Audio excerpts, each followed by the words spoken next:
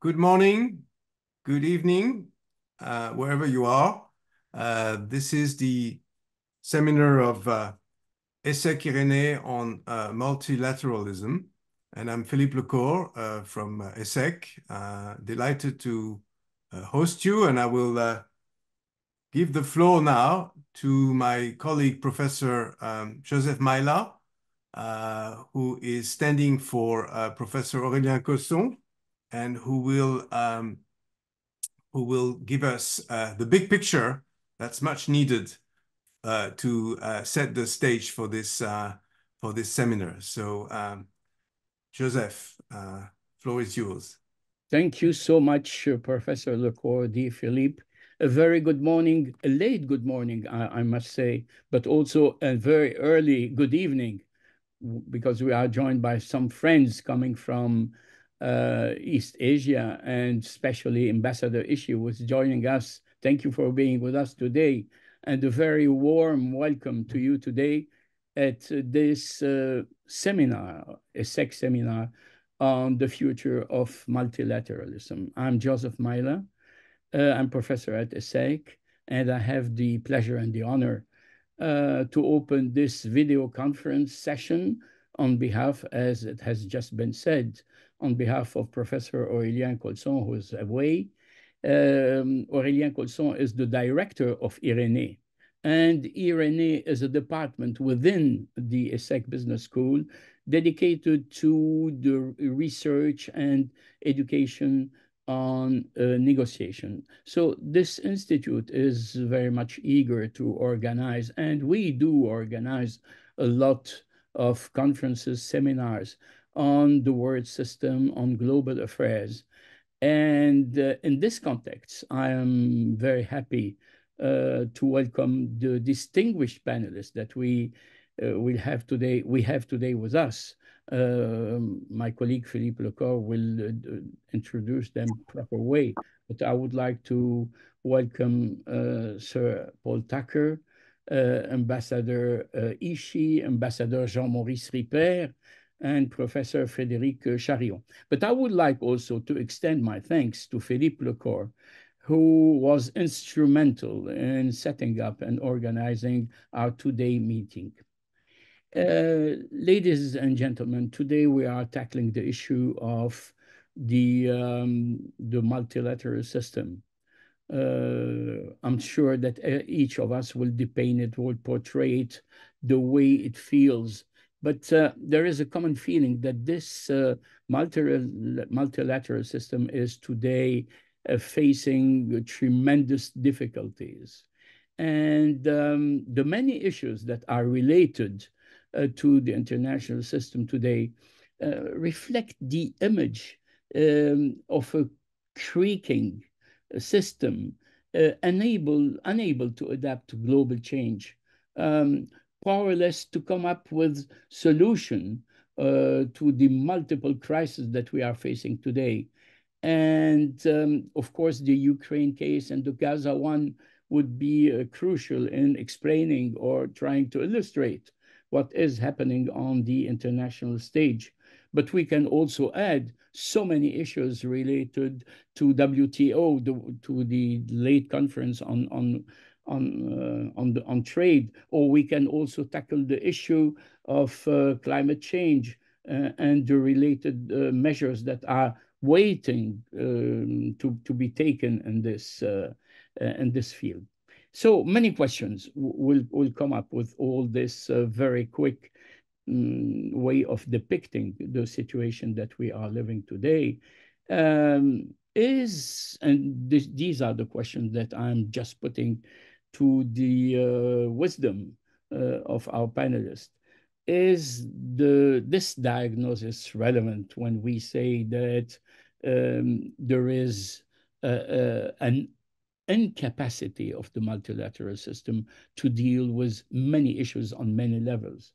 At the same time, we must know that there is a huge discrepancy between the international political level, which is really faced with many problems on the political cases. But at the same time, we are witnessing a kind of business as usual when it comes to the many international intergovernmental organizations dealing with health, WTO, energy, and so many issues that are common goods, if I might say, that are doing their business at the same time.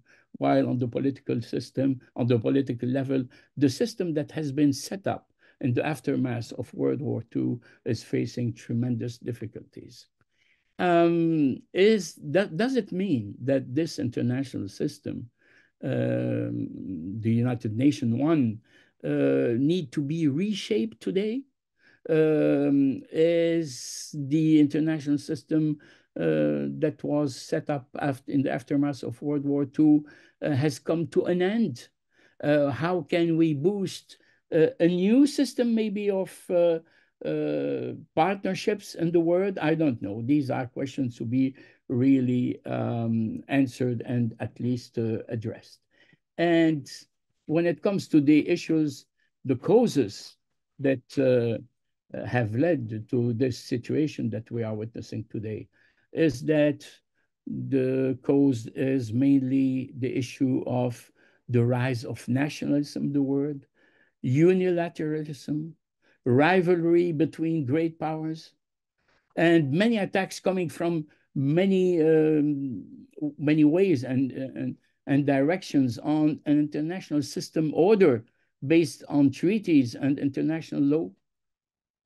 How can we deal also with the ever-growing divide between what we call the global south and the G7? Do we agree on values that have really been at the root of the international system?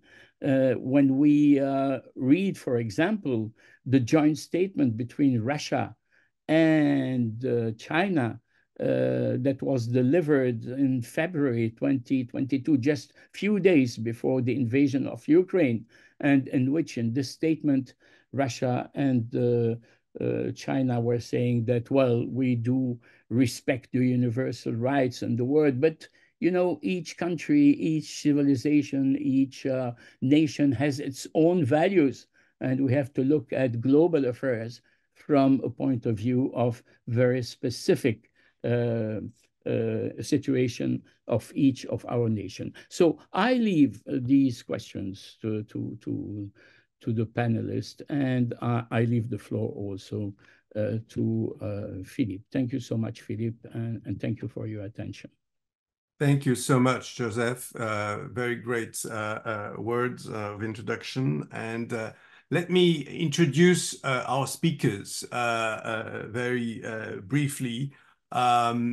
First, Ambassador Jean-Maurice Ripert, who is a distinguished French ambassador who was posted in Greece, in Russia, in China. He was France's representative to the United Nations, both in New York and Geneva. He was also Deputy Secretary General of the United Nations and diplomatic advisor to the French Prime Minister twice. And Ambassador Ripert has just published a book in French, Diplomatie plural, de combat, fighting diplomacy, which I really recommend, which I read over the weekend, and which is a very well-written and interesting book, which you will see the link appearing later on during the conversation of Ambassador Ripert's book. We have another ambassador joining us, Ambassador Masafumi Ishii, who likes to be called Masa, so I will call him Masa.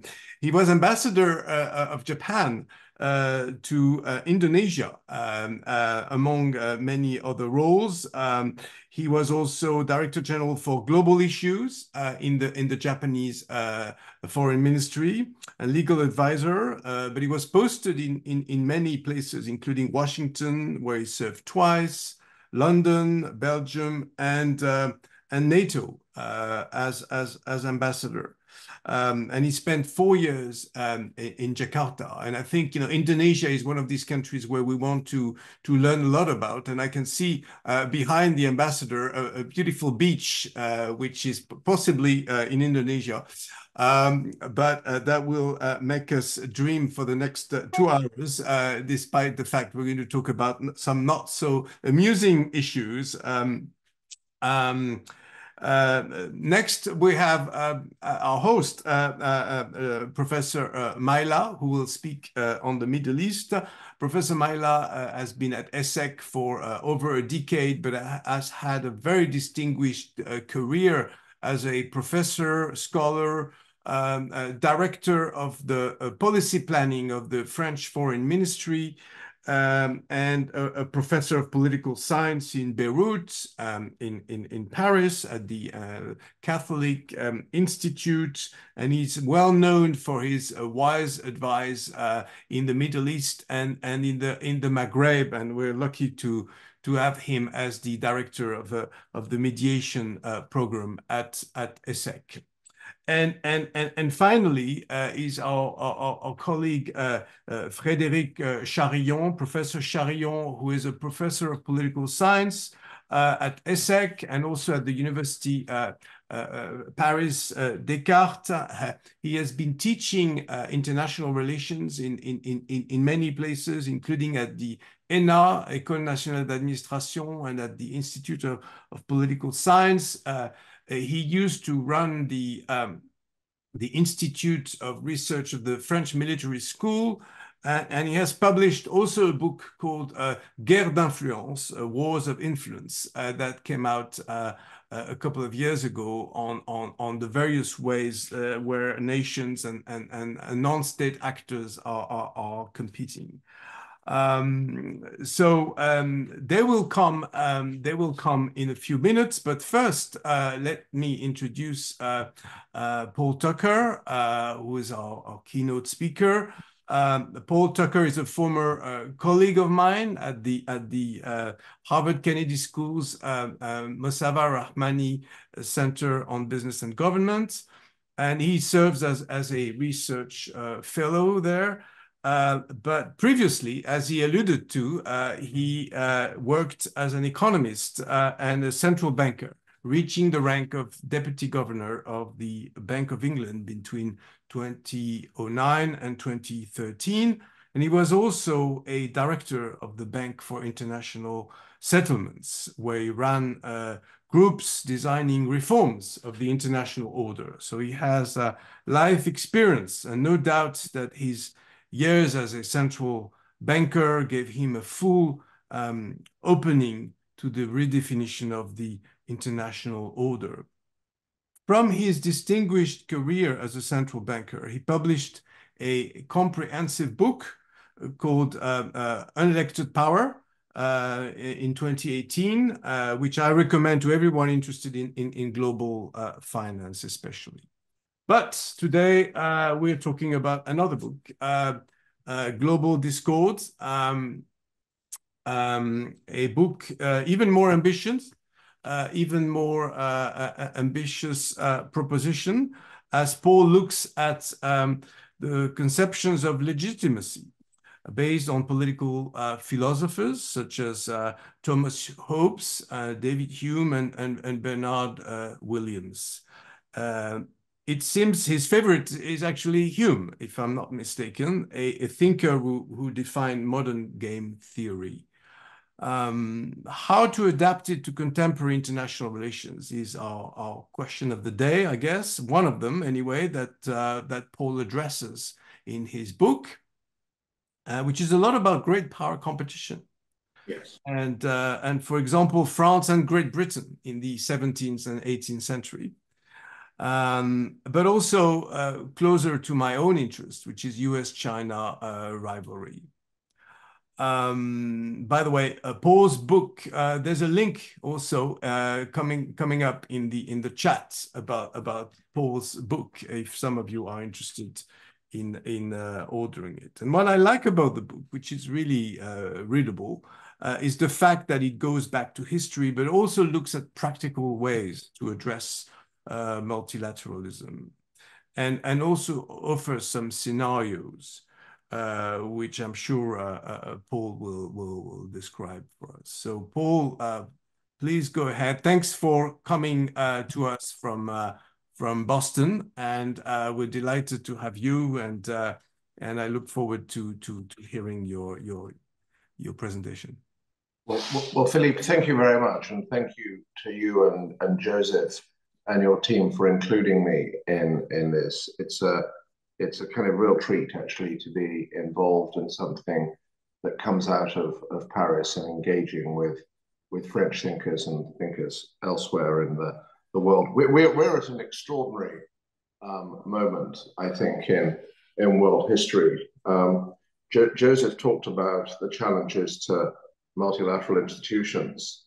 I mean, speaking in broad brushstrokes, my view is that the international regimes in which some of us have spent time since the Second World War and have framed the world, really, these are regimes that have subsist under the umbrella of the security regime.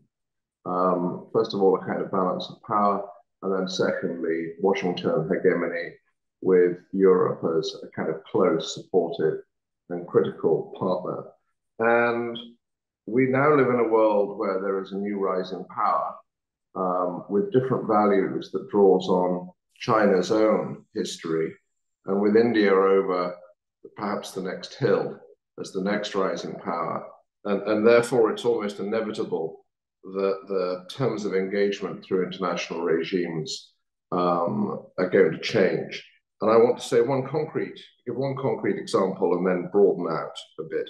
The concrete example comes from the World Trade Organization, which certainly in economics is kind of the bedrock regime, first the GATT and then the WTO over the past 70 years. But just over a decade ago, there was a case where the United States, I think supported by Europe, but certainly the United States, formally objected to Chinese export subsidies, which they were delivering through state-owned enterprises.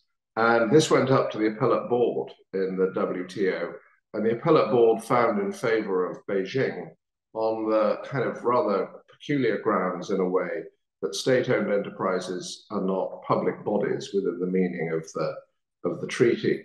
There's a lot to be said about the detail of that, but the kind of more profound thing is that the people that had drawn up the WTO treaty didn't make any allowance for the possibility of a great power rising who would not subscribe to the same liberal trade values.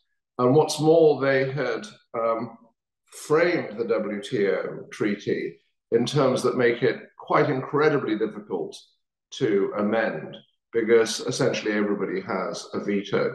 So it wasn't as though Washington and Beijing, with Tokyo and Brussels in the background, could bargain their way out of this. Actually, they were stuck. And the response of the United States was, exaggerating only slightly, to walk out of the appellate body.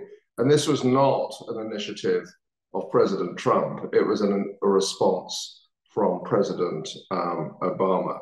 And there's a sense in which, although it can do small things, the WTO is moribund and the action is in regional trade pacts of various kinds. Now, I think the contest between Washington and the European capitals and Tokyo and Seoul and others on the one hand, and Beijing on the other, is quite profound and quite, in modernity, quite novel, in that it is everywhere and will be everywhere. It is in everything, and it is ideological.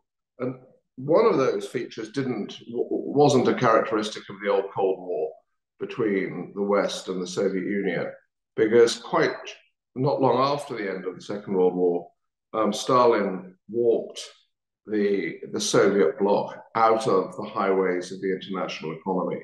So although that struggle was everywhere, it was absolutely not in everything, whereas the commercial entanglements of China and the rest of the world, including our world, are of course wide and deep.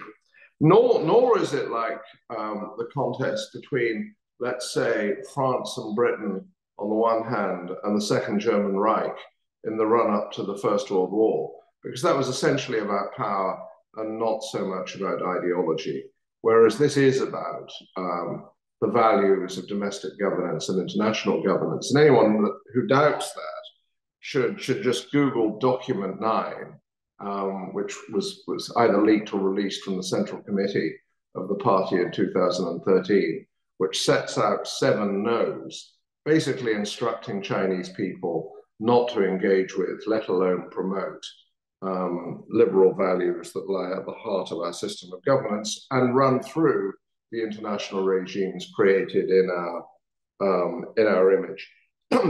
Philippe was kind enough to mention that the book has some scenarios. It essentially has 4. One is New World Order.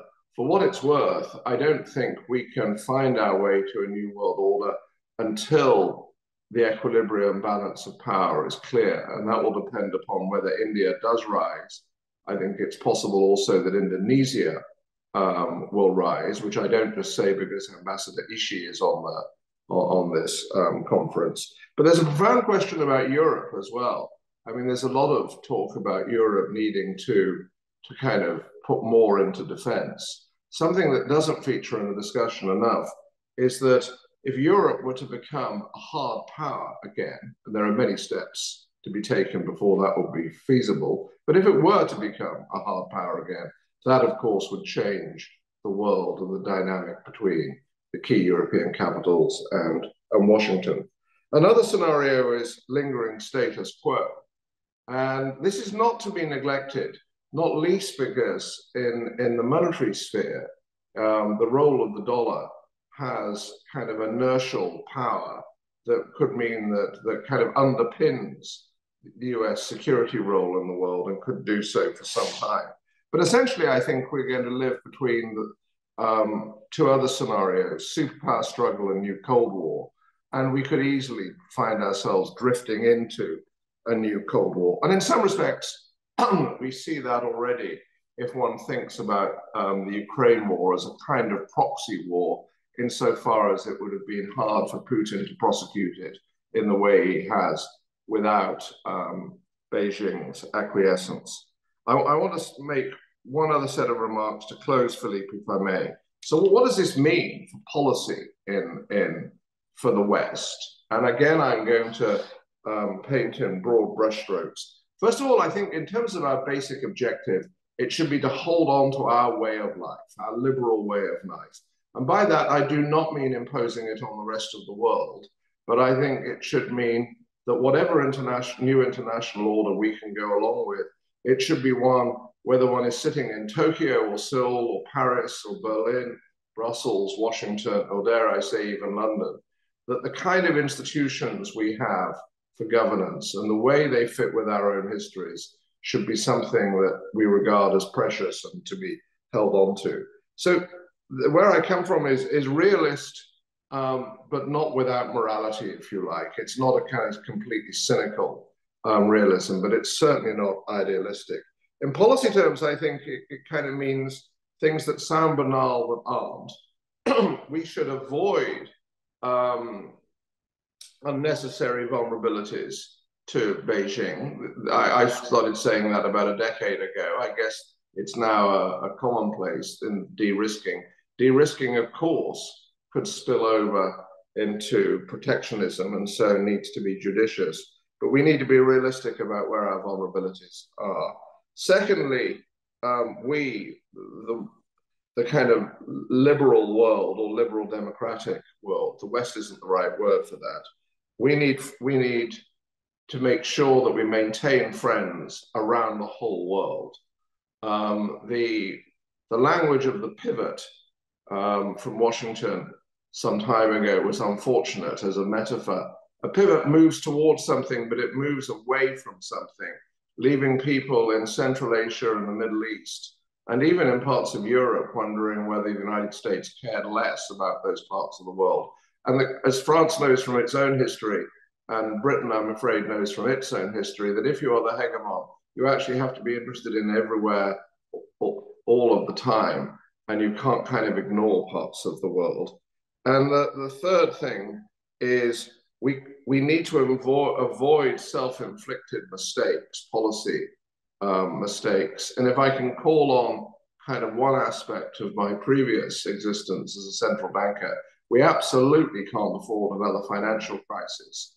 And yet, only a decade after the last one, in 2023, we had a banking crisis in the United States. We had a banking crisis that was potentially gigantic in Switzerland. Both of those could easily have been avoided. And it reveals to me not a point about banking, but that we are still careless about things that can damage our position in the world in this contest that I think will continue for decades and decades, possibly for a century. And Philip, you mentioned this. I think that there's a lot to be learned from the struggle between my own country, Britain, and France in the long 18th century, essentially from 1689 to 1815. This was a period where there were lulls and rapprochements. There was a trade treaty sometime in the middle of the 18th century, and it kind of never came to fruition. And instead, we had another war, and that didn't really come to an end until the 1860s, when finally there were treaties in which the Third Republic and a parliamentary Britain actually shared sufficient views and accommodations to kind of reshape the world. And it was at that point, by the way, that world growth took off.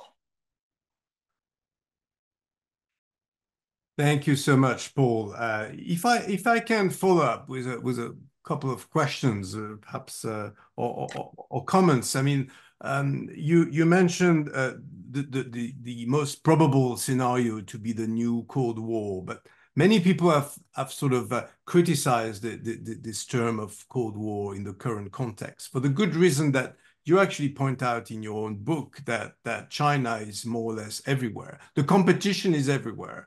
And the Chinese economy is not to be isolated for the rest of the world, which is why nobody uses the wording decoupling anymore. I mean, not many reasonable people, as far as I can tell, but even the word de-risking is actually being criticized in China. Now, obviously, China doesn't like to be accused and to be ostracized. I mean, if we are facing a sort of Cold War, how do you see it? What does it mean? And also, I mean, you mentioned the global South. Perhaps we should just say the South, and I'd love to hear Ambassador Ishii's comments on this later on. You know, are there several South? Is there just one West? I mean, these geographical assertions, how meaningful are they today, especially with India rising, with China and Russia being very close partners? And is Japan part of the West? I mean, this is something that I want to hear about from our friend from Tokyo later on. But Paul, if you have a few comments before we move on to the panel. Thank you. Thank you very much, Philippe. I would say on this, I think new Cold War is something we could fall into.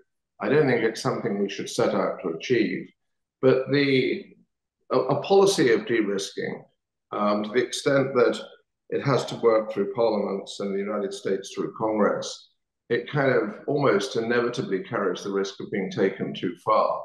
And a possible example, I don't say it is a good example, but a possible example is the current US administration's stance on China buying various steel businesses in the United States. You know, is that the other side of the line or not? I mean, Apple has a huge factory, city-sized factory in China. If that were to be closed down in the context of a conflict, is that inconvenient or is that actually strategic? And I think if one were kind of around the White House under any administration, one would want to go through almost everything with a provisional view on whether it was strategic or not, which actually means, would this impair our capacity in the unlikely event of a conflict to come out on the right side of that conflict? On the global south, um, I think that we, at least in the rich north, as it were, should not use that word terribly much. I think it's fantastically patronizing because it puts everybody else in the same bucket rather than recognizing different parts of the world and different states in certain parts of the world have distinct histories, distinct values, distinct capabilities. I mean, within the less rich world, of course, it will be the interests of some potential leaders to kind of try and group everybody together in the global south, just as they did around Bandung and after. That doesn't mean it's in everybody's interests. I want to say one thing in closure about India. For me, the most important thing that happened in 2020 was not COVID. And I don't mean that lightly, because I had COVID pretty badly myself, actually, although obviously not fatally. But many people did have COVID fatally, and that's appalling. But I think the most important thing in history was the border skirmish between China and India. And it was one of those extraordinary moments where the response of Delhi was, you know, that quad idea that Prime Minister Abe had promoted in his first term of Prime Minister that we, Delhi, thought was a bad idea. Oh, actually, it turns out to be a good idea. And it was revived. And on the whole, no one should spend their time reading the communiques of summit gatherings. But actually, the communique from the Quad Summit earlier last 2023, is worth reading, just for the scale and depth of the working parties that they have set up. And it's not so much the substance that matters, but the connections between those capitals, Tokyo, Canberra, Washington, and Delhi. And I think that's a good thing. And it doesn't mean that India is kind of in some juvenile sense on our side. It's on its own side. But India is showing itself to be a country that we can work with on various fronts. And I think that is of profound importance. Thanks very much, Paul. That was great, very useful. And let me tell the audience that they are more than welcome to send questions during this conversation. They can send it online, and I will probably read them so that we don't have too many voices that would make the dialogue between us a little bit complicated. But by all means, do send your questions, and we will discuss them as much as possible. Let me now turn to Jean-Maurice Ripert, who has had this amazing, distinguished career, and who is also a player in the world of non-state actors these days, as I understand. And I'd like to hear perhaps both from your experience as ambassador to the United Nations, because one big problem we all seeing today is really the inefficiency or the dysfunctionality, perhaps, of the United Nations system today, and also perhaps drawing from your experience as ambassador to Russia, then China, how much these two powers, which are connected very closely, as Joseph mentioned at the beginning of this talk, how much do they actually prevent the Security Council and the international order, which was created, of course, after World War II, to work properly? Because at the end of the day, many resolutions have been blocked over the years, not just recently, but also if you think of Syria, if you think of other crises which you describe in your own book. Very often, Russia has been supported by China, who tends to stay on the side. Although now, of course, when it comes to the Korean Peninsula or some other issues where it's more directly involved, perhaps it is now prepared to block resolutions more directly. But anyway, the floor is yours, Ambassador. Thank you, Philippe, and thank you to Aurélien and of course ESSEC and Joseph to have invited me. It's an honor and a privilege. I will focus on the UN because I have 30 years of experience in the UN and global affairs. But first, I agree with Joseph. The UN are not inefficient.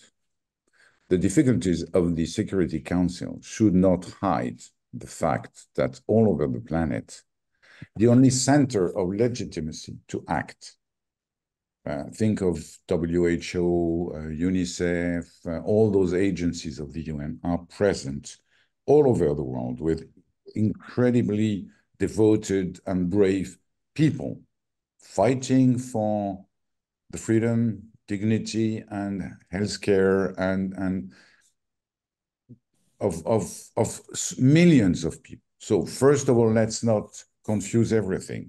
When we are talking about geostrategy, perhaps the UN has not delivered. I'm not so sure. We have to remind what the UN were built for.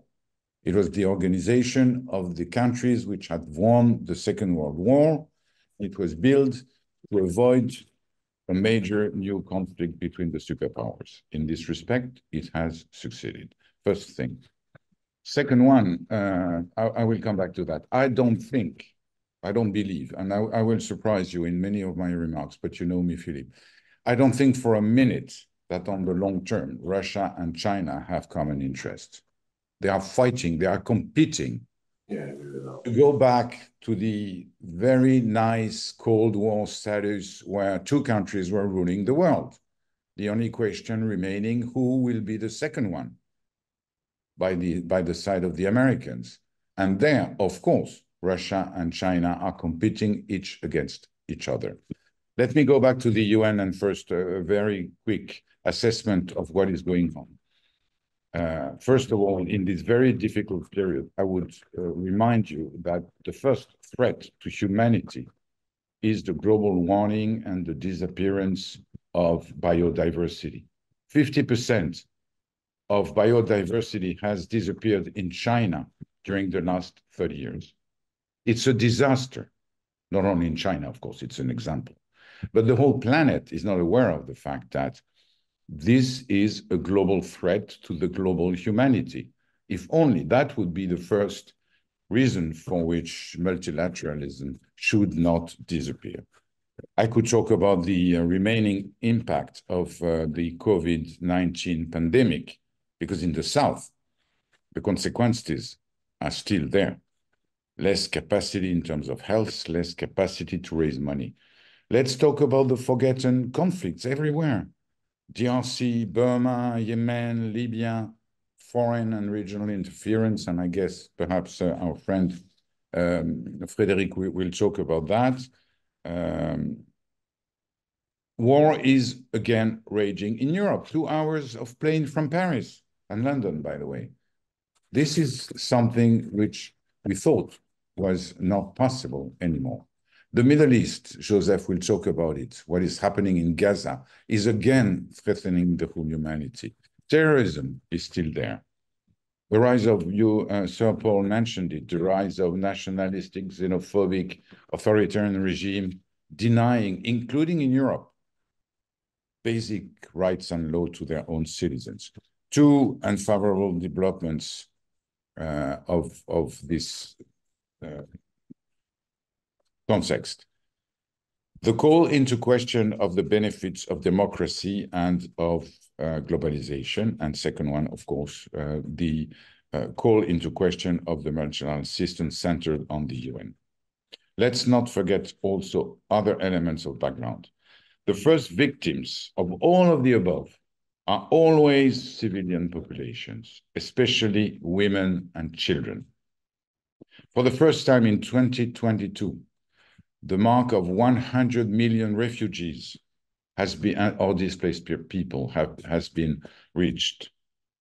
The situation of children is terrible everywhere in the world. And you mentioned, Philippe, my work today. I'm chairing 2 NGOs, including one dealing with the rights of children and the fight against violence against women. And girls. This is terrible, the situation of those people. And we should never forget what we are talking about. We are talking about geopolitics among states, but it's about human beings. It's for them that we should be fighting for a new world order. Against this backdrop, I think, and I will surprise you there, I guess, that several developments are of the greatest importance. First, I mentioned it, the structure of multilateralism are still there, but we are facing today countries which are questioning openly the legitimacy of the multilateral system. This is the case of China, of course, and it was not the case of Russia, but now Russia has to buy the support of China and is on this side of the road. They want some United Nations as weak as possible. There is another difference, but the other way around. Russia wants the disappearance of the European Union, probably not China. The second thing, which in my view is very important, people often say there are no more rules. It's not true. There are rules. Still, all the convention, the International Convention, the Charter of the UN, the International Declaration on Human Rights, hundreds of conventions under the UN, the International Criminal Court.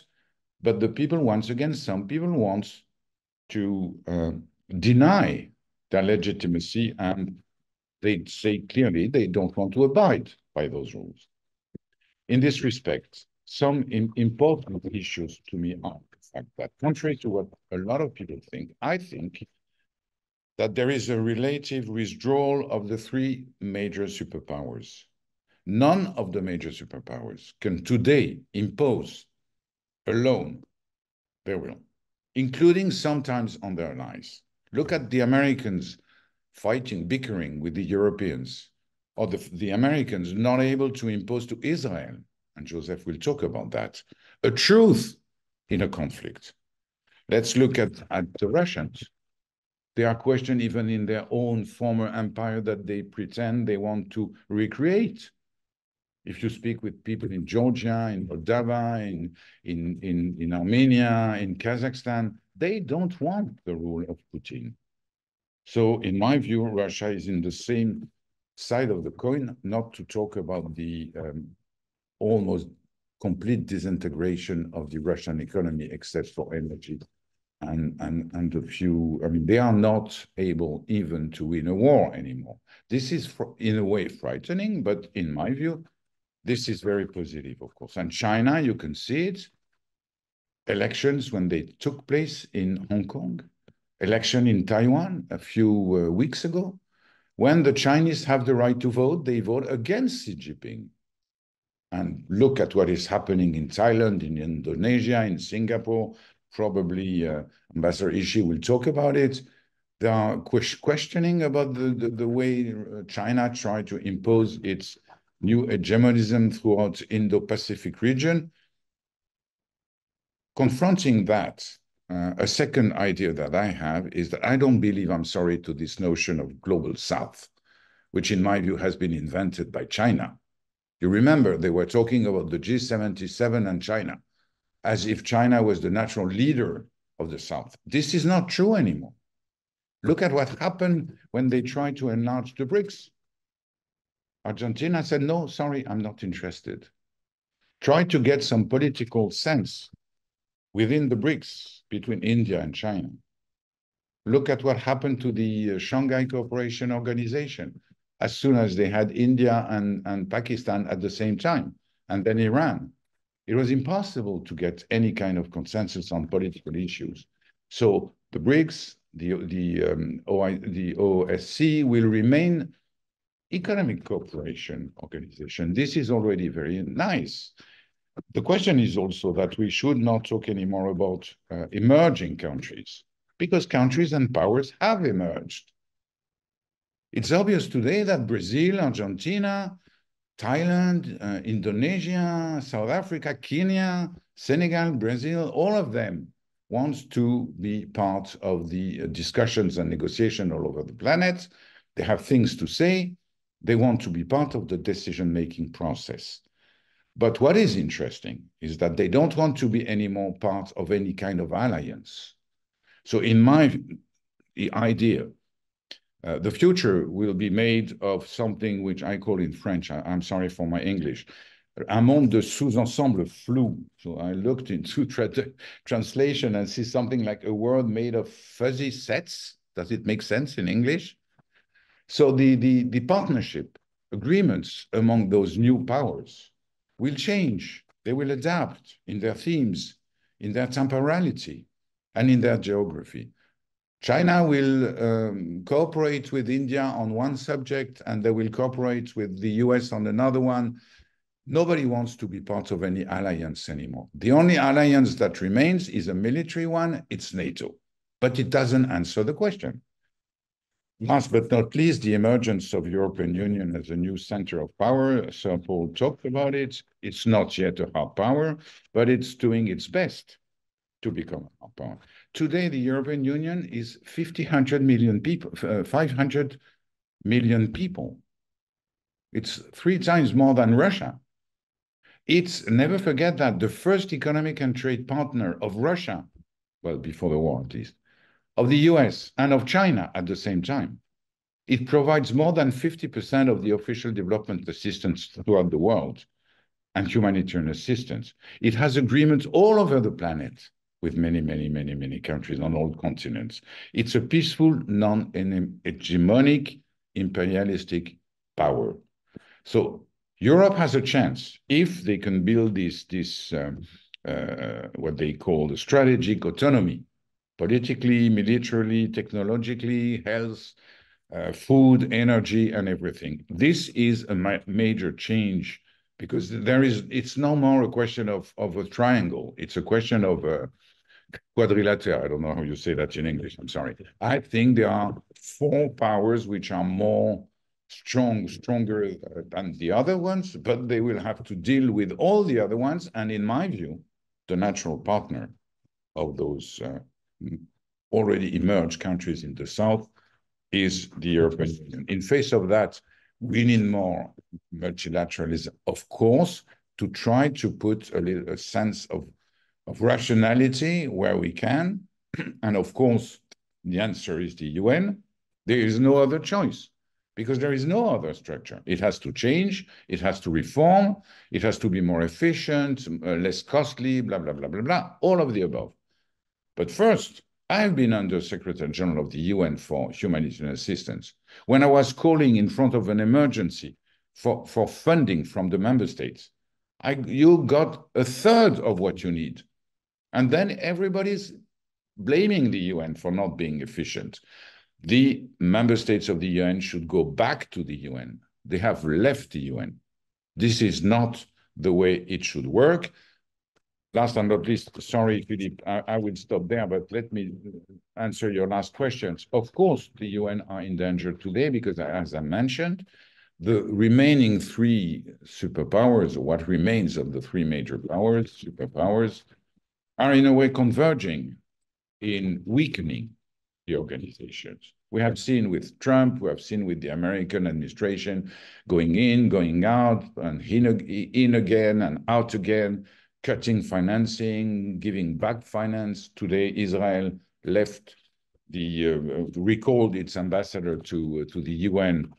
I'm not sure it pleased the Americans, but I mean, the Americans have to reinvest in the UN if they want their partners to continue to work with them and follow them.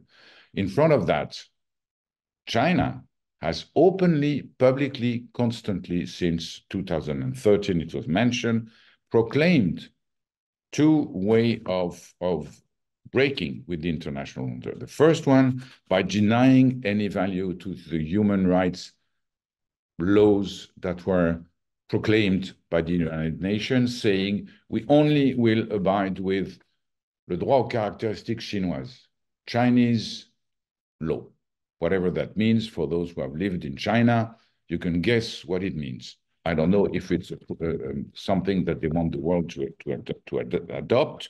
I have some doubts that everybody wants to live under Chinese law. Look at what happened once again in Hong Kong and Taiwan. And then they want to break with the multilateral system. Belt and Road Initiative is not an initiative. It's a creation of centered organizations, all centered and ruled by China, competing with the UN. The money is not going to the UN anymore. It's going to the organizations under the umbrella of the Belt and Road Initiative. The objective of China is clear. The world has to be something like a bicycle, and one of the wheel of the bicycle has to be centered on China. This is very clear.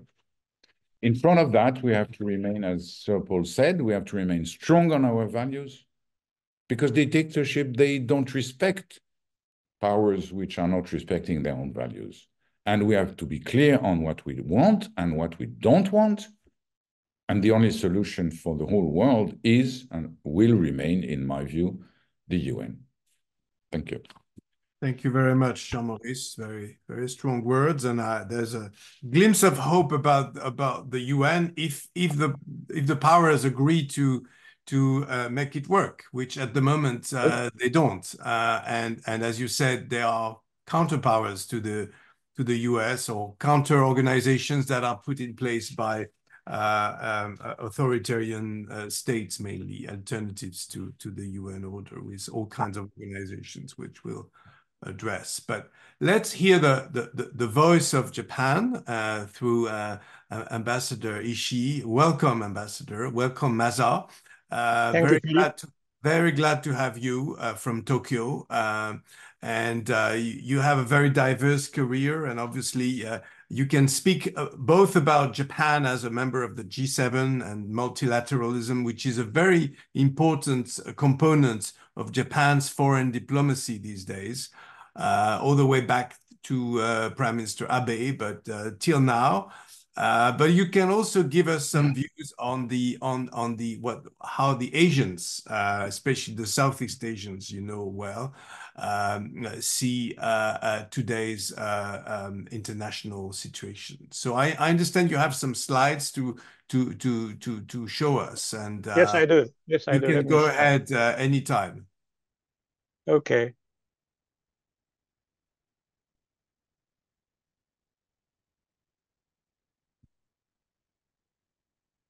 All right. Thanks, Philip, for having me from the other side of the world, and thank you for wise and philosophical remarks of Joseph and Paul and Ambassador Ripert. My remarks won't be as deep as theirs, won't be as philosophical as theirs, but I'll try to give you how we see the world from this part of the world, and what are the practical things we are supposed to do. Now, new competition in multilateralism. First, let me describe where we are as the first background. I think at this time, rule of the game is to create majority in international scene. And we do have a clear advantage over Russia and China, which is if the United States tries, that is a problem. But if US tries, there are more meaningful friends to follow, as Ambassador Ripert said. So this is the worst time for such a person like Trump 2.0 to lead the United States, in my view. I'll talk about it later. Then, second thing is we are in the era of what I call challenge sharing. It used to be, I think we know the word of burden sharing, right? Burden sharing was okay. And at that time, I think the United States was still able to handle the challenges all by itself, while hoping that allies and like-minded countries can share some of the burdens for handling challenges in the form of cost. That's in my mind, I think, burden sharing. But although I think the United States is still the only superpower in the world, I think its GDP is 1.5 larger than Chinese. Its defense spending is 2.5 times larger than Chinese. So I think it is still the only superpower. But I think its readiness to take up challenges by itself has been significantly weakened, much earlier than we expected. So after all, it's been 10 years since President Obama said the US should not continue to act like the policeman for the whole world. It's been 10 years. And the US is now deeply divided, even in terms of its readiness to engage in global crisis. I think it's just 50%. And I think US was not directly involved in the Ukraine war. And President Biden said, even before it started, and I think President Biden also excluded Iran from a target for revenge, before revenging, in response to the killing of 2 US soldiers in Syria, in Jordan. So where we are now is what I call new era of challenge sharing. I think the United States is no longer willing to take up the challenges by itself, and would like to see allies to share responsibilities for handling challenges while sharing burden is taken for granted. So I think no one country is ready to take responsibility of ending the war in Ukraine, and allies and like-minded countries need to bear some responsibilities for doing such things. And I think we are still well, we haven't realized that the era has changed, and we need to bear responsibility for taking up challenges by ourselves, while the US is receding much faster than we thought. So there's a big vacuum. The third element, if I may, this is a little bit, I think, controversial perhaps, but we need to depart from sanction regime, which is a negative linkage. If you do something wrong, you are punished. And to move to reward regime, that's a positive linkage. If you do something good, you are rewarded. I think in order to make more friends to create majority, reward regime makes much more sense in my mind. And sanction regime has become increasingly divisive. Thus, I think it has become least effective anyway. That's the first background. Then let me tell you, where are we heading in my mind? What will happen in 20 years? I think US, as I said, US is still the only superpower now. I think around before 2040, I think we will see 3 superpowers: United States, China, and India. I think India's future is still controversial, but I think sometime in the late 2030s, although the slowing down of the Chinese economy is very deep, I think at the end of the day, China's GDP will become more or less as large as the United States, and it takes more time for its defense spending will become as much as the United States. And so it does look like a G2, which means the world is governed by United States and China. But as you know, India's population has become world #1 last year. And then the aging in India will start only after 2040s. And I think India's GDP will overtake Japan's as early as next year. So that's where we are. 3 superpowers coexisting, and the interaction of these 3 superpowers will decide the more or less basic direction of the global issues. Now, the second trend in the 20 years, I should say, Indonesia and India will be decisive for creating majority. It seems Indonesia's GDP will overtake Japan sometime late 2040s if the present pace of growth continues. So if we try to create new G7 in sometime in 2040, who will be in? I think there will be G3, China, US, and India, and plus Japan and Indonesia, well, #4, #5, or #6 of GDP. And I'm sure Europe will stay, EU will stay. If it stays united, I'm sure it will stay united. And I'm afraid Russia will be there as well, as a negative power, depending heavily on the existing privileges it has, like a huge number of nuclear weapons, veto power in the Security Council. So if something like Ukraine happens at that time, what will happen? I think more or less what is going to happen then will be more or less what is happening now after the Ukraine war started. You see the US, Japan, and Europe on the one side, and China and Russia, although I agree with Ambassador Ripert that they don't see eye to eye to each other. They are rivals. There are two superpowers facing over borders, so their relation cannot be good. So, but relatively speaking, their position will be at the other end of the spectrum. So the question is, who are left in between? I think India and Indonesia. These two big guys, as Ambassador Ripert was saying, will never make alliance. I think they will always make their decision based upon a very frank expression of their national interest. So so which side, US side or China side, these two big guys are an inch closer to will decide the majority of the world. So it's our task to do whatever it takes to keep them a little bit closer to our side by making a lot of effort during peacetime. That's my second. The third trend, if I may, relates to the Southeast Asia. I think they always say, don't force us to choose, but I think they have already made their mind. They have already chosen in their mind, I think.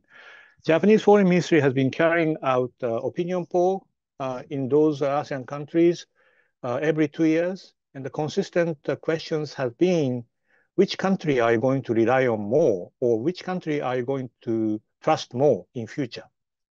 And then those countries who say Japan more than China are only 3. After all these supply of ODA and everything, I think there are only 3 countries among ASEAN countries who choose Japan over China for the future partner. These are big 3 I call: Indonesia, Vietnam, the Philippines, all of which has more than 100 million population now. So they are big enough to be ready to rely on Japan and the United States at a time of crisis, which is normally caused by their big neighbor in the north. Then comes the middle 3, countries with a medium-sized population: Malaysia, Thailand, Myanmar. These are very important countries, but the opinion poll does show a swing between China and Japan, according to different administrations. So they are important, but we need to understand they are not with us all the time. Now comes small 3, Cambodia, Laos Republic, and Brunei. I think considering their size, their economic relations, and so on and so forth, I think we need to control our expectation at the time, as to what they can do at the time of crisis. There's one exception, of course, that is Singapore. I think if you ask the question, which country are you going to rely on more in future, I think 95% of them say, of course, China. But as you know, they host US Navy and Air Force since 1990s after they decided to leave the Philippines. So, and then you know where their military forces are doing the training is Taiwan. And the place the former prime ministers of Singapore have played golf most of the time is Taiwan.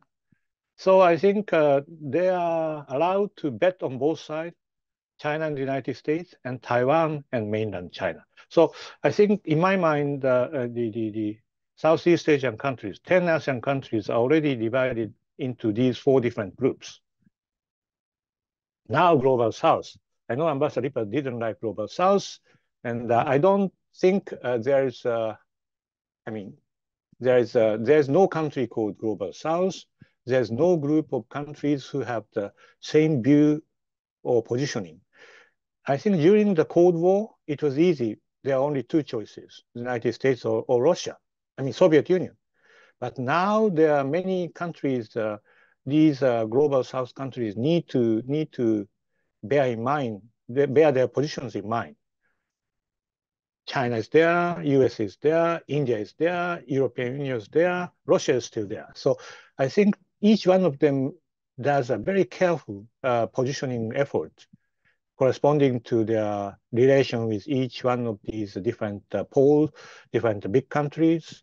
So it's natural to say that there's no bunch of group of countries who have the same national interest or same positioning in terms of these different countries, big guys. So in that regard, so what does engaging Global South mean?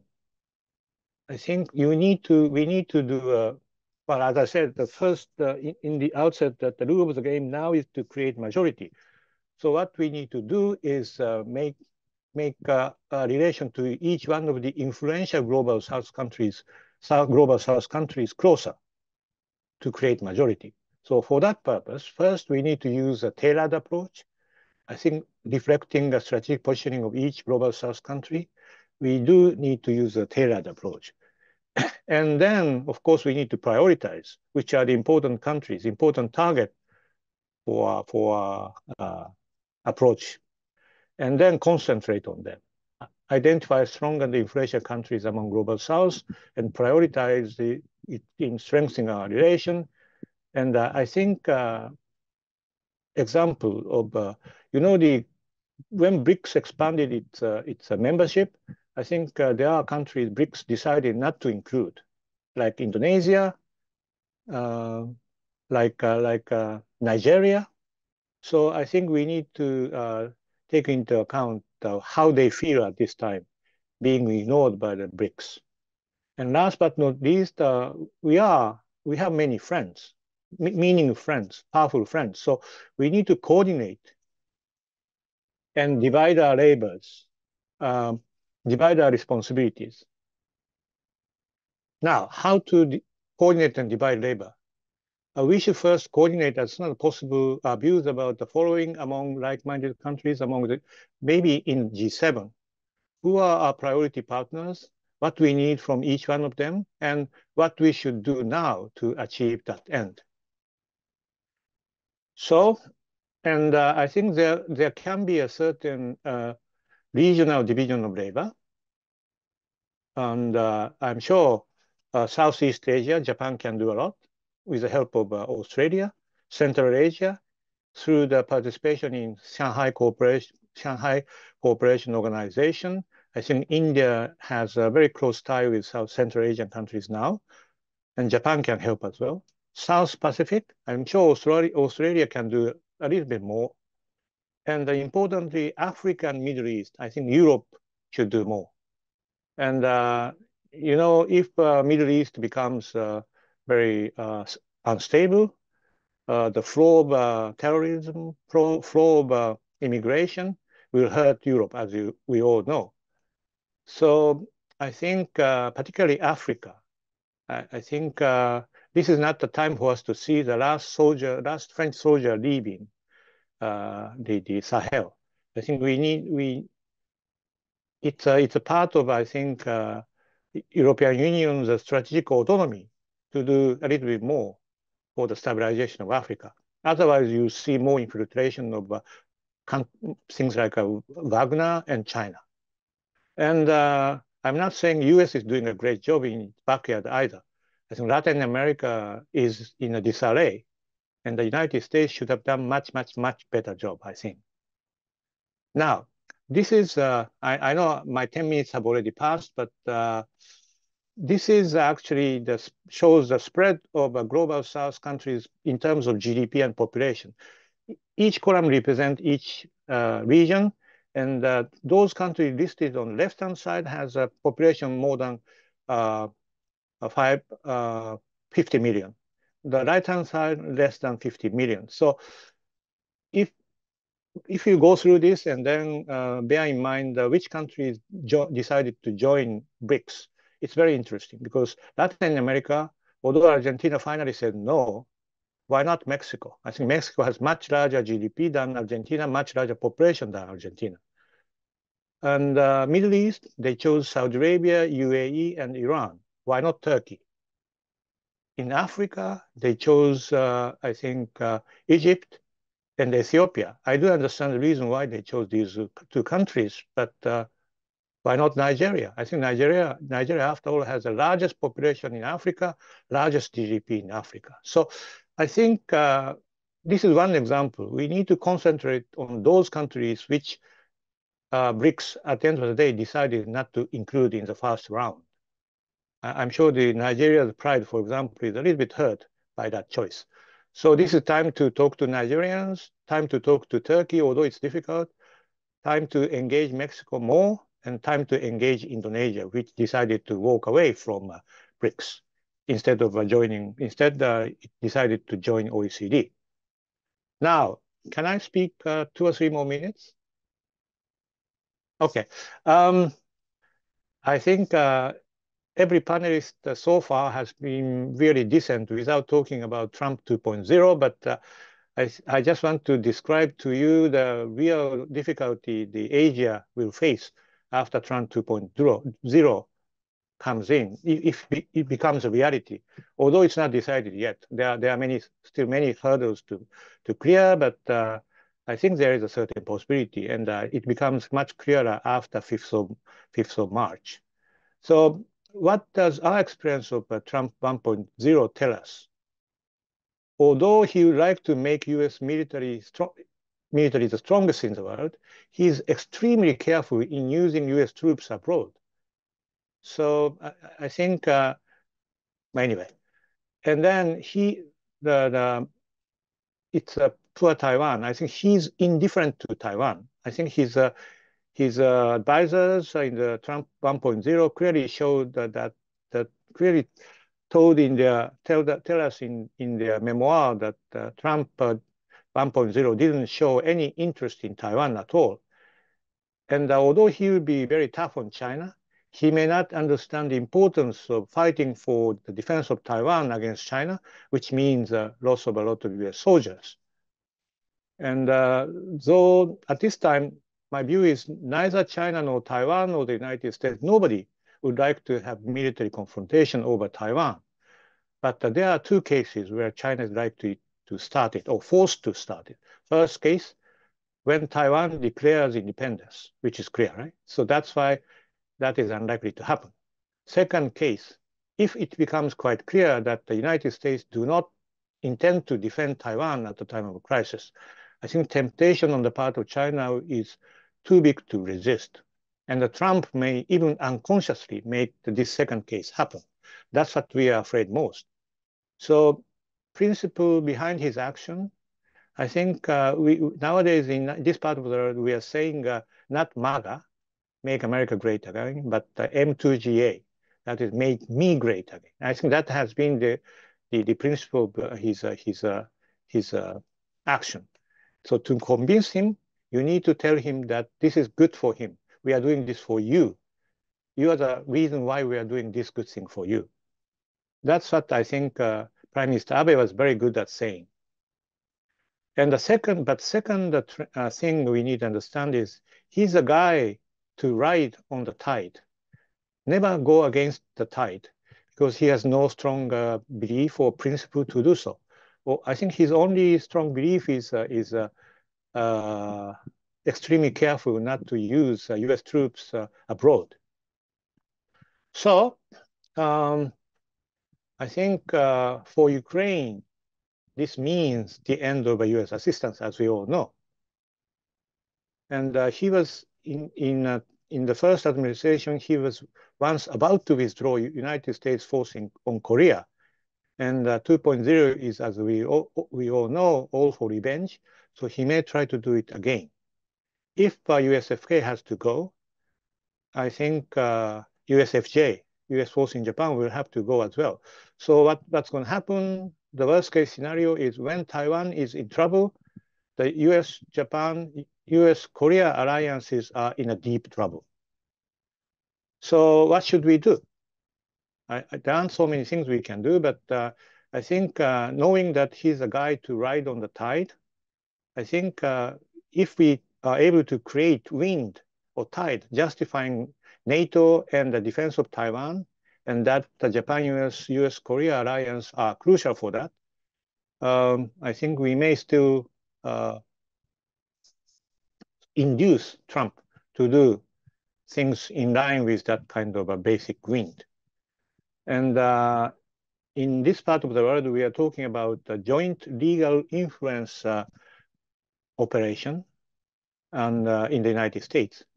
We may try to organize a kind of caucus in the Congress together with Taiwan, which has the largest influence on US Congress, only next to, I think, Israel.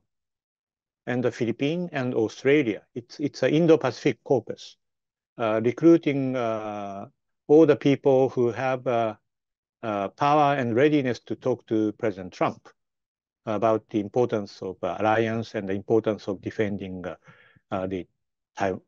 Taiwan. Last but not least, I think we should be really careful about the increase of host nation support or the defense spending, since it may work counterproductively. If you increase your defense efforts and host nation support, I'm sure all the NATO countries will try to do it in Europe, which is good by itself. That may make Trump believe that we or NATO countries can do it by ourselves. So why does Trump have to send US troops? So I think that he feels less need for the maintenance of alliance. So we have to be really careful about increasing our host nation support. Sorry about all these junk and practical things, but this is the end of my remark. Too long, sorry. No, that was great, Masa. Thank you so much, and so much content. And I'll just take it back that neither the current U.S. administration nor the potential Trump administration, 0.20, as you said, is willing to send troops and to engage Americans abroad, which is leading us in Europe particularly, but you in Asia too, to redefine our relationship to war and peace, if I may say, and to international relations and to the international order, which is really, we are the tipping point, really. Every expert on earth has been saying that, you know, the Europeans, you know, also need to put their act together. And you mentioned strategic autonomy, and I hope my colleague Frederick will speak on that later, and the role that Europe could have, and at least in looking at its own affairs, which has not always been the case, but also in Asia. You mentioned very interesting roles for India, for Indonesia, even for Vietnam, which, by the way, is also run by a communist party. So the relationship between China and Vietnam is quite complex, but definitely we are watching with our own eyes a redistribution of powers. Let me switch back to Joseph and to the Middle East and you know, this big power competition that is now moving itself onto this very troubled region, particularly the Gaza Band, and especially since the attack by Hamas of October the 7th. Joseph, would you like to come in, please? Thank you very much, Philippe. I would like to congratulate Ambassador Ishii for his comprehensive presentation. He has broadened the scope, and we were in a bad need of really going outside the United States, outside Europe, and look at the broader world. While listening to our distinguished panelists, I have changed my presentation, and I'm going to make 5 comments or 5 points challenging the things that have been said. But I'm going to maybe from time to time to swim against the tide, Ambassador Ishii, and try to focus on things that are of a very that are very illustrative of what we are heading for while examining the issue of Gaza. Of course, we are in a situation that has been depicted by Jean-Maurice saying that the world today in terms of, I mean, not speaking about the great powers, but about people in a horrendous situation in which we have this horrible attack by Hamas on the 7th of October, being followed by this carpet bombing by the Israeli army. And people are not very much aware about the amount of people that are dying every day. I'm sure they are aware. I'm sure a lot of people are aware, and especially the human the organizations that are dealing with human rights and health and children care, they are very much aware of that. But the incapacity of the international system to react is something which is frightening, coming after the butchery that was that represent the invasion by Russia of of Ukraine. But let me tell you this: it may well be, sorry, that the war in the Gaza Strip could be a very illustrative of the disrupted international political system. And many features could point out to that. First of all, my first point is that at the level of the United Nations Security Council, the vetoes have been posed against any call for a ceasefire, cessation of the fire in the Gaza Strip by 3 times, if my memory, yes, the United States has opposed their veto to that. I won't focus on the United States, because when it comes also to the case of Ukraine, but Frederic will speak on that, it was the same. And the incapacity of the United Nations Security Council to deal with Ukraine, with Gaza, after not dealing with Crimea, with Georgia, with Abkhazia, is something which is frightening. So there is what I would call a veto trend, which is, of course, related to the rivalry and the absence of a common ground of values. But I mean, it is frightening to just witness that nobody is willing to make any concession, to make any position that would go further in trying to solve the humanitarian problem. But I'll go back to that. And this is a very important point of fragility, of weakness, of a United Nations system that was created in order to help the settlement of conflicts, and which is unable today to deal with that. The second point, which I would like to focus on, is, and it alluded to what has been said. It is that not at the level of the United Nations Security Council, but at the level of the United Nations General Assembly, the divide between countries, condemning at the same time what happened in the Gaza Strip and in Ukraine, but not willing at the same time to stick to one position in terms of alliance, is something that has been pointed out by Jean-Maurice. Of course, it is important to note that. And I agree with him when he said nobody wants to stick to a solid alliance, if I might say, okay? But this is very important. But at the same time, I'm not sure that this position will be sustainable at the final end. If the conflicts were to be repeated and coming more and more, and as we have just heard by Ambassador Ishii, there are growing powers. I would not say emerging powers. Everybody is emerging today. Thank you for this comment. But at the same time, you will have polylateralism and not a multilateral system. You will have new powers representing new positions in the world, and being very much interested in dealing with the international system. I just want to pick on the wisdom of Jean-Maurice Ripert.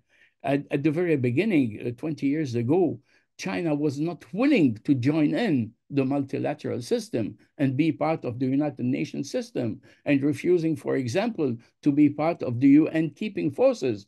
But now we have seen that China has joined the WTO, the peacekeeping forces. It has very important role, and of course the IMF. I mean, the trend is that the emerging, sorry to use this word, powers will be more and more effective in dealing with the international system. And then I'm not sure that not sticking with this or not stepping with that power would not be sustainable very much when it will come to raising power and the new balance of power who could be, which could be emerging. So my third point is that the war pattern in Gaza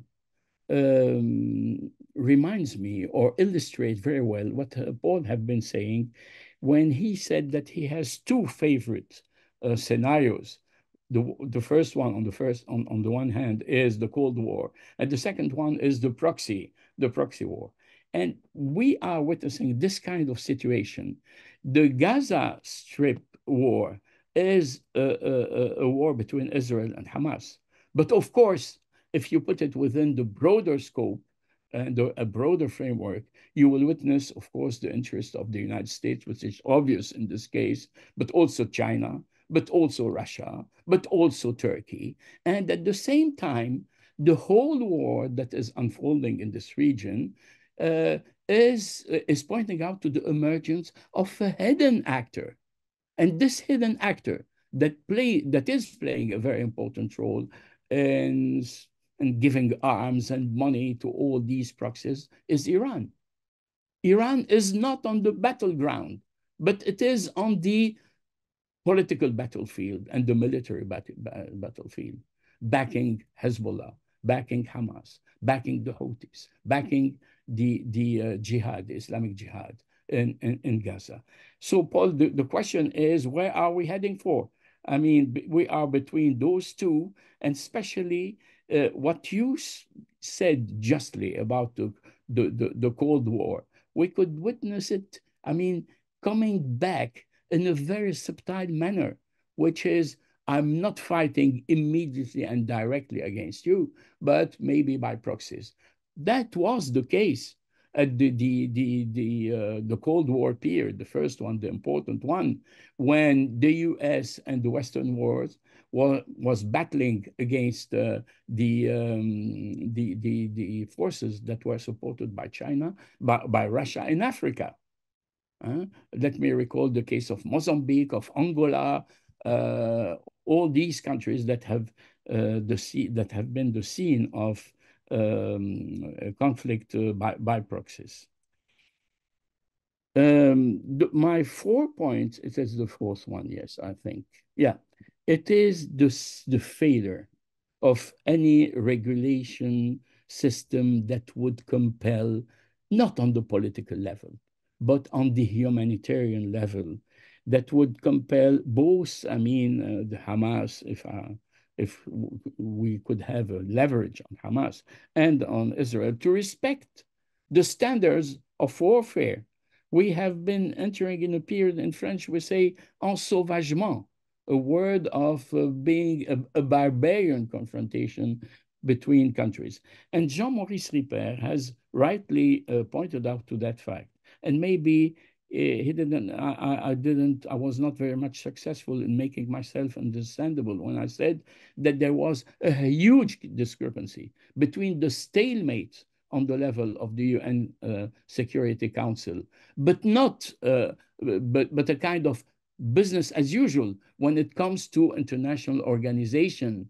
The one Jean-Maurice you praised, because they have civil servants which are excellent, without doing their job, being on the humanitarian level, on the food level, on the World Trade Organization. You mentioned also that. So this is my point, my first point, while making my opening remarks. It was that the United Nations the system is not completely wrecked.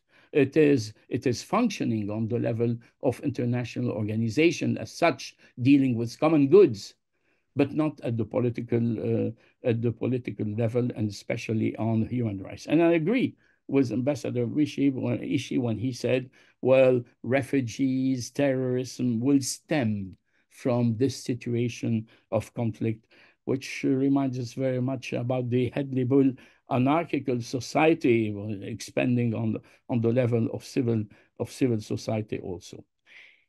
My last point, because I want to let some room for the discussion, Philippe, so I'm concluding by this fifth point. It is, if we want to to go out of the box and not be focused on the conflict and what is happening nowadays immediately on the battlefield, if I might say. It is the incapacity of dealing properly with conflicts, and especially in order to prevent them. And I remind, in this case, I have been working at one point with Boutros-Ghali at the level of the Francophonie, but before that, Boutros-Ghali, the former Secretary of the United Nations, have put forth his famous Agenda for Peace, 1994, and saying the most important thing is to prevent conflict and to work in order to prevent war. What have we, done in order to prevent the Ukrainian conflict? It was obvious that we were heading for war. And in the case of Gaza, and this is, frightening, after the Good Friday deal that has put an end to the conflict in the northern part of Ireland in 1998, the Israeli-Arab conflict is the oldest conflict in the world. It is what we call not a frozen conflict, but a protracted conflict. It has been unfolding and going on and on. And what we are witnessing today is the total failure and the incapacity, because of a lot of things, there is no unique cause for that, of being very much focused on the mounting threats or the growing threats that at all time are just warning us about a spilling over from conflicts to a kind of frozen conflict, to a very to a war. And this is what we are witnessing today in the Gaza Strip. Thank you, Philippe. Thank you so much, Joseph. With your encyclopedic knowledge, we will never know which part of your presentation we missed, but I know we got something back. So anyway, I also would like to say that this idea of proxy war, which Paul alluded to, is a very interesting one. And sadly, this is happening in many parts of the world, including in the Indo-Pacific in some ways, and including in Europe. And with that, because we have limited time, I would like to turn to our colleague Frédéric Charillon, who will perhaps wrap up this great this succession of excellent presentations by wonderful speakers, and also perhaps give us a European vision for all of this after hearing about the Middle East, East Asia, the United Nations, and also from Paul, who is now in Boston as we speak. So, Frédéric, please. Thank you very much, Philippe. Thank you very much to all of you for this very challenging presentation that we could hear just before. There are at least two difficulties, being the last one to speak. The first one is that many things have been said already, and the second one is that so many people say it several times, but the last speaker will talk about that you have a very long agenda if I really have to address everything that was mentioned before. But I will try, first of all, to be brief so that we can have a discussion. But I will try not to wrap it all, because it would be impossible, because the presentations were so rich that nobody can really wrap them up like that. But maybe I will try to see and to raise the question with you about what did we miss, and how did we reach this point of the kind of demise of multilateralism today? It seems that we have a tension today between the return of multipolarity and maybe the already late multilateralism, and the very dark consequences of a world with multiple crises. And all of you have mentioned and analyzed some of those crises. Joseph just did it about the Gaza tension and war. How did we reach the point where we are today? How did we pass from hope some 30 years ago to kind of despair. Today, maybe we have witnessed 3 decades of failures. Let us try to come back to that very briefly.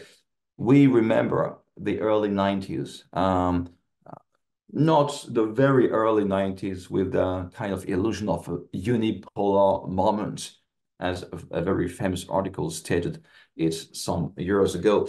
But the hope of a multilateralism restored after the end of the Cold War. We had some hopes that a kind of international community would re-emerge in the world. This illusion has been fueled by the international intervention in Kuwait. And in fact, we discovered that Kuwait was, well, the war in Kuwait was a kind of anachronism. We were hoping it would be the future of multilateralism, a defiant state trying to invade its neighbor and the international community united to punish this rogue aggressor. In the case, it was, of course, Saddam Hussein in Kuwait. We remember the big coalition led by the United States, but with more than 30 countries, including Arab states, including Syria, including the Emirates, Saudi Arabia, Morocco, Egypt. We could hope at the time it would be the future of multilateralism. It was an illusion. Of course, the next decade, after the attacks in the US of 9/11 in 2001 and the war on terror led by the Bush administration that followed, was another type and another taste of multilateralism. It was multilateralism. It was multilateralism only in the American way. It was very different from the coalition in Kuwait. It was not multilateralism anymore. In fact, it was you are with us or you are against us. We remember those sentences, especially in Europe, when we remember that we remember Condoleezza Rice saying we have to punish France for its stance during the Iraqi crisis. We have to forget about Germany and we have to forgive Russia or something like that. And we remember the neoconservative administration pleading for the demise of international institutions. We remember someone called David Pearl in the United States saying that since the United Nations could not abide by the rules and could not follow the agenda of the United States, then the UN should be replaced by something else. That was these were the words at the time, and it was a first very deep breach in the hopes of a new multilateralism that was born, that had been born a few years before. And then we could witness the return and the age of the strong man, as we used to say today. There are several books published recently about the strong man. Who are the strong men? Putin, probably. Trump, of course. Xi Jinping, Erdogan, Netanyahu too, probably. The return of the strong man against multilateralism with a very national and nationalist agenda. Probably the West, as we used to call it, let's say Europe and North America, has made mistakes. Maybe Libya and the intervention in Libya in 2011 was a turning point, rising many oppositions in the world, in China, in Russia, in the South. We remember the very strong opposition of countries like Turkey, Algeria, South Africa during the Western intervention in Libya. Maybe this was a turning point because it was a moment when multilateralism in the world, especially in the South, was perceived not as a kind of, not as a chance, not as a good strategy and a good method, but maybe it was perceived as a kind of Western strategy to justify interventions and mingling in the affairs of other states, of course, linked also to what we used to call the regime change. And maybe from Europe, I don't know about your perceptions for those of you who come from different regions in the world, but it seems to me, and it seems to many people in Europe, that this was a turning point, maybe after Libya, maybe the last regime change. Maybe this was a turning point because many countries, especially in the South, considered multilateralism as a Western strategy, and thus as a bad thing, as a kind of Western stigma. And we could see, we could hear the message of the strong man against Western multilateralism. So after a few years, we could see new interventions in the neighborhood, Russia in several times in Georgia, 2008, of course, in Ukraine, and the annexation of Crimea to 2014, a very assertive message from China under the rule of Xi Jinping after 2013, but also, as I said, Erdogan and other strong men. Maybe today, what we have in store is not multilateralism anymore, but intimidation and even war. And to use the title of the book of our colleague Hassan Salameh, we just published this month, are we witnessing the temptation of Mars, the temptation of war? Today, multilateralism is not a tool, is not seen as a relevant tool in store. So what are we witnessing? What is the situation today? And to be very brief, what is the situation today and what can we do? Maybe to restore a workable multilateralism. The situation today is the failure of inclusive multilateral diplomacy. The UN could not bring any solution to most of the crises in the world. I totally agree with what was said, especially by Jean-Maurice Ripert. The UN is not totally bad, of course, and the UN can also do many things, and the UN can be very useful in many ways, but the UN is not seen as a tool to restore peace or to be a framework for a working multilateral system by many countries in the world. So it's a failure of inclusive multilateral diplomacy.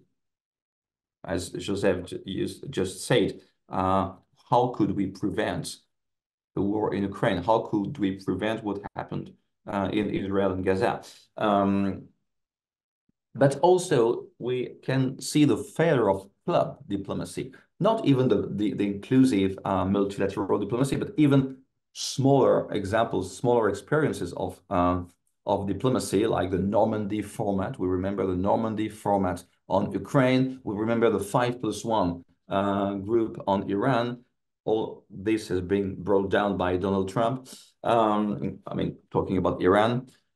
We know that the new strongmen dislike multilateralism. We know that what China said about the international rules or the international settlements about territorial claims or disputes in the South China Sea.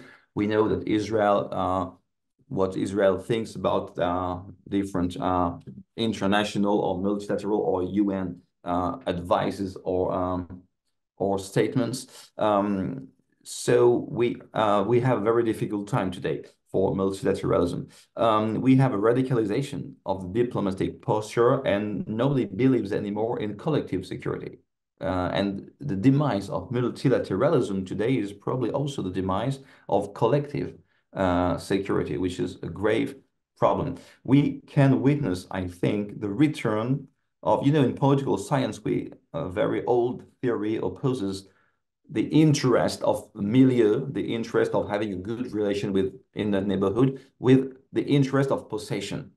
We are witnessing the return of the interest of possession. My interest is to try to seize, to take what for the moment belongs to my neighbor. It's the interest of possession, which is now stronger than the interest of milieu. My interest is to have a peaceful relation with my neighbor. No, now, once again, many countries think that their interest is to seize as many territories as possible in the neighborhood. Another characteristic maybe of the situation today is that we are witnessing maybe the birth, the starting of the beginning of a competition between several multilateralism.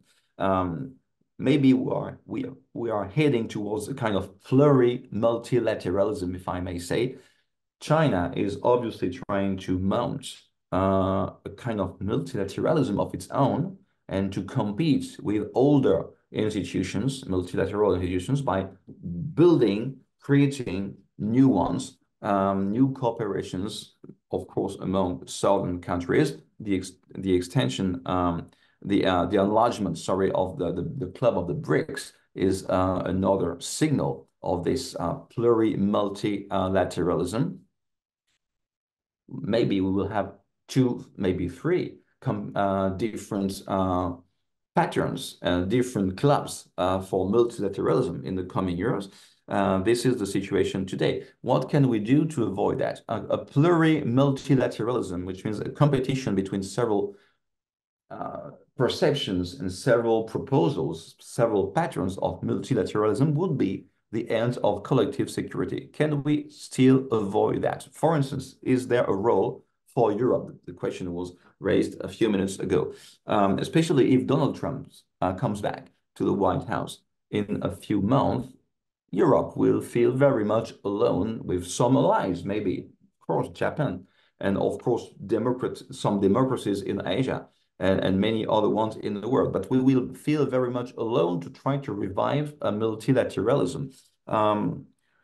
Is the European strategic autonomy, which is really supported and promoted by countries like France, is it still alive? I don't know. I don't have the answer to that. I'm not sure that we know in Europe that we have to revive this strategic autonomy, especially if Donald Trump comes back. But if it is the case, I mean, if Europe is still able to do something like that, Europe should plead first for a more inclusive diplomacy. We cannot dismiss, we cannot refuse to talk with other perceptions, and especially in the South.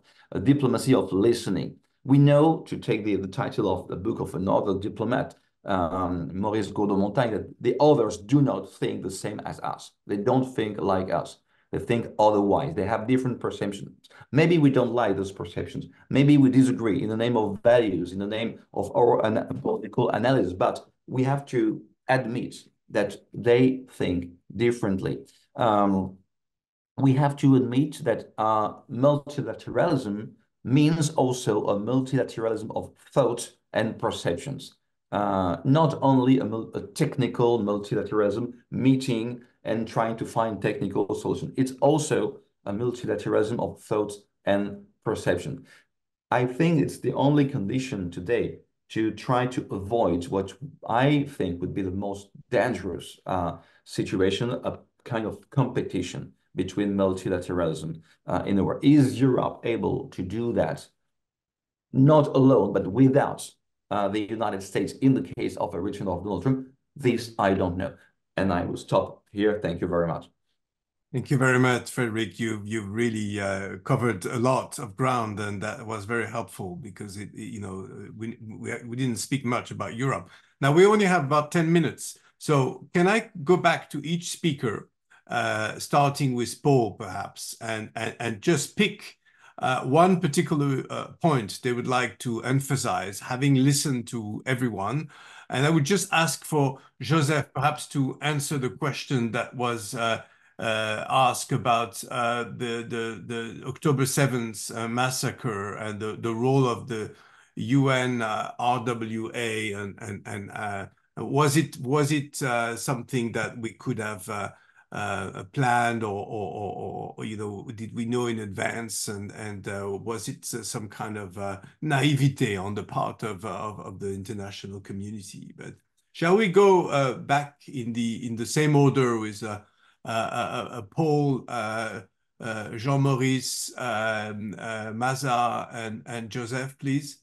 But just for very brief comments. Thank you.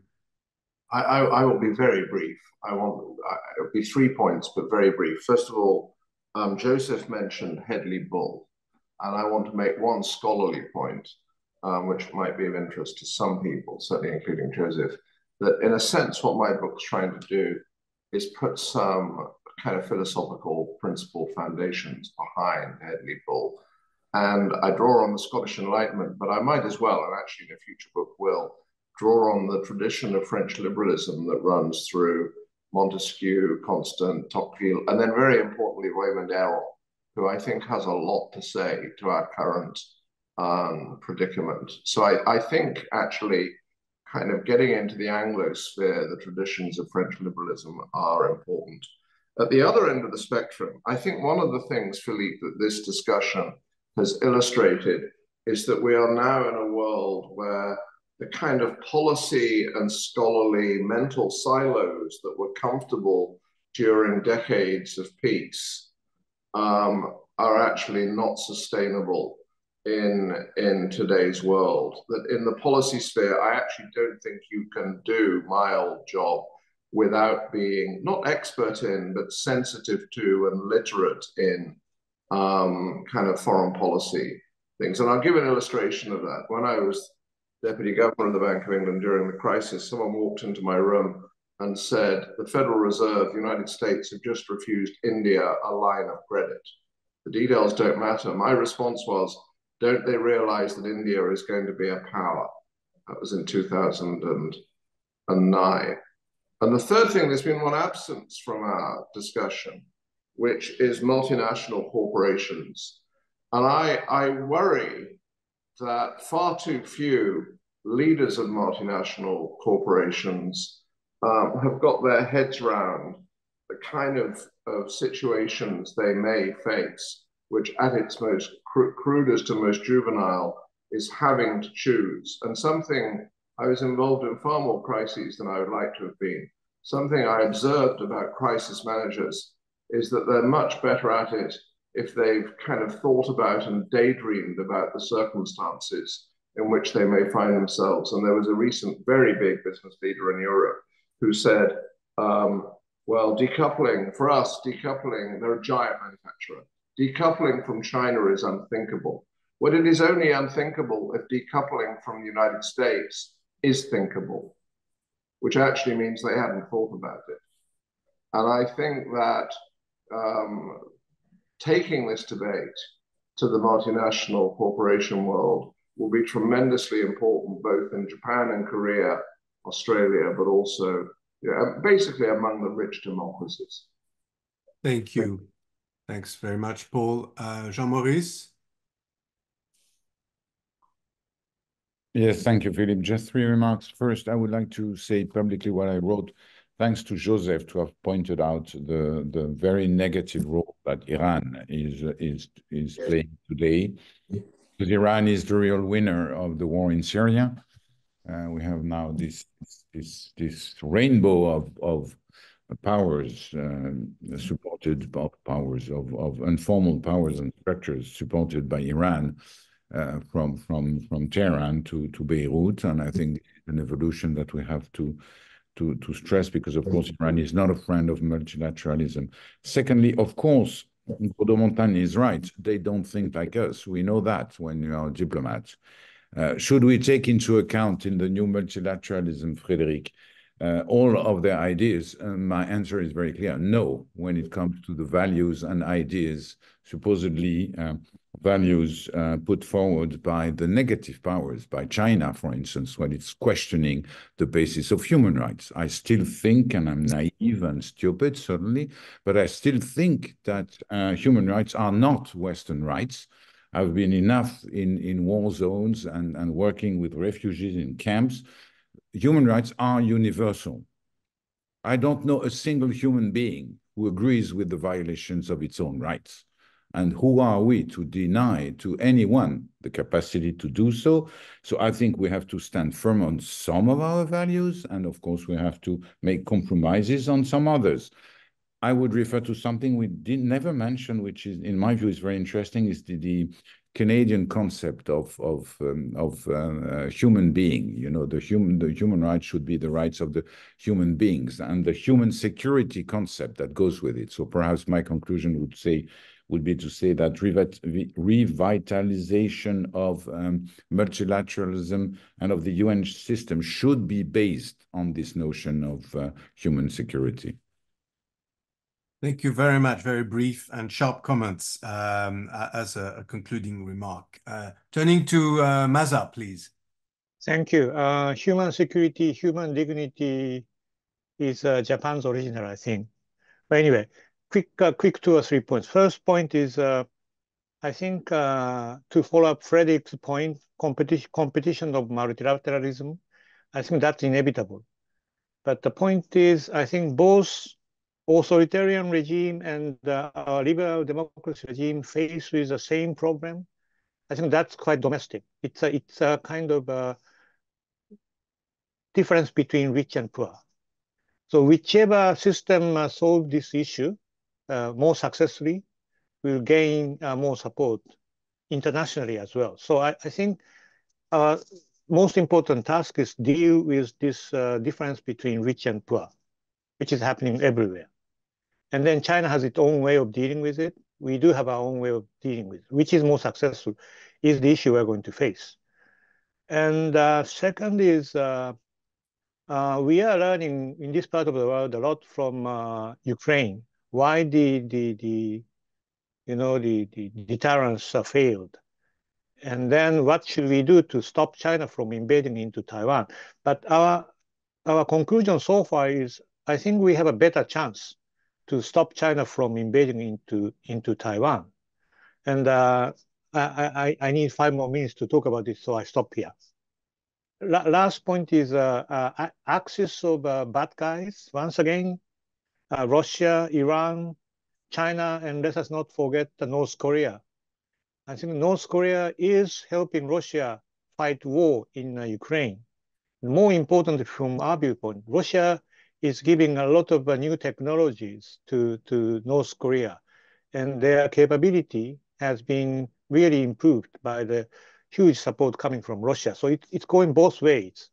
So nowadays, when we talk about the third front, Ukraine, Gaza, and Asia, there are 3 or 4 third fronts, like DPRK's invasion, Russians' possible invasion into Japan, South China Sea, and Taiwan. So I think we are going to see more multiple crises all over the world. And our job is to stop it from happening, I think, as Frederick was saying. Sorry. Thank you. Thank you. And also the Sino-Indian tensions, which, as Paul pointed out at the beginning, sure, that's true. A serious shift. Joseph, please. Few words of conclusion. Sorry, yes.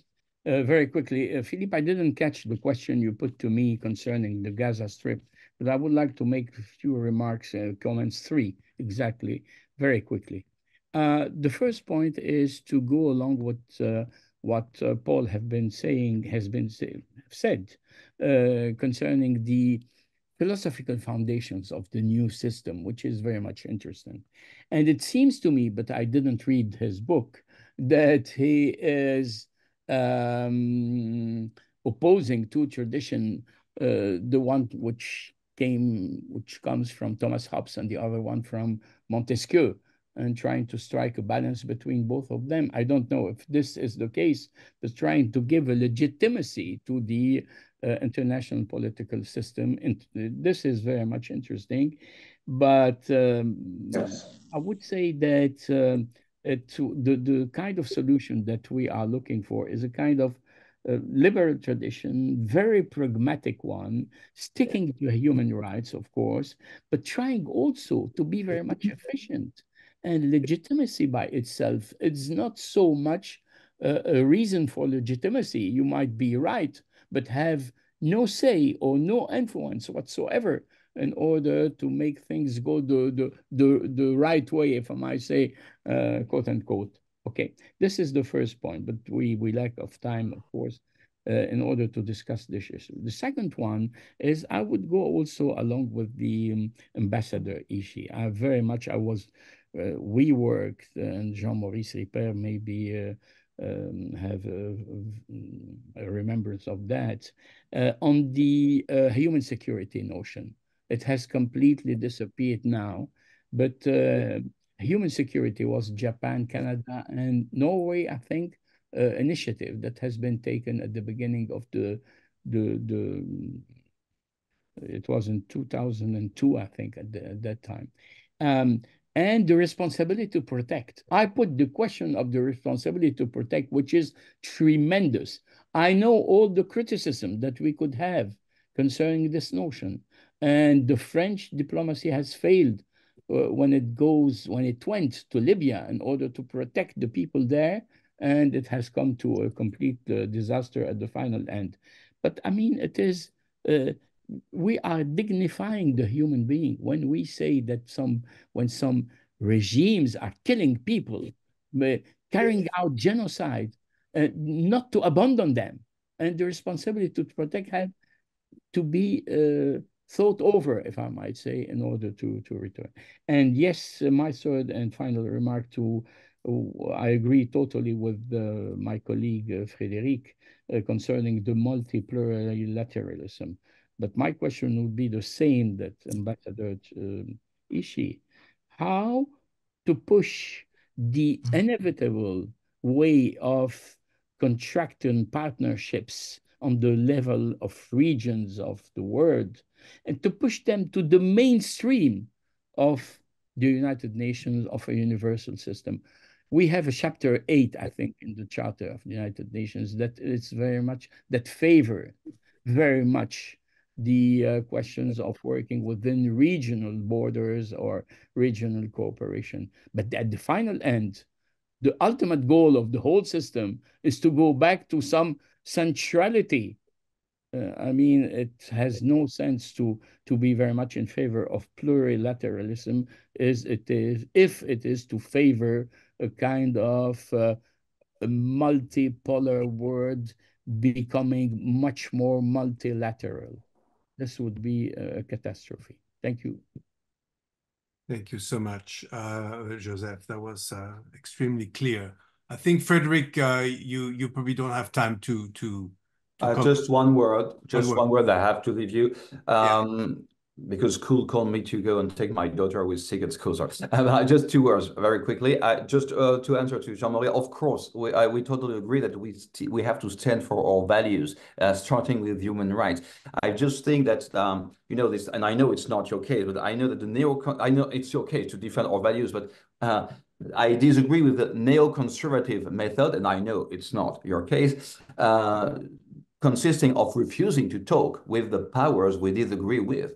And so, of course, it's not relativism, what I was proposing. It's not like everything is equal and we have to respect that. Of course not. But we have to, but this is the world as it is. If we want to be a realist, not in the sense of the realist school necessarily, but we know that we disagree with some powers. So last point, again, about the role of who can do that, who can fix multilateralism. Democracies, but not only democracies. We will not have a pure democratic multilateralism. It's an illusion. So we have to talk with everybody. Who can revive dialogue and cooperation? Yes, maybe a coalition with Europe and other democracies. We have to broaden the spectrum of the coalition of the willing to revive multilateralism, I think. But who can be our first and most relevant partners for that? And I think this is the key question of the future of the next month and years. Thank you very much. Thank you. Allow me to make a few very brief points in terms of conclusion. I think we all agreed that the global South does not exist.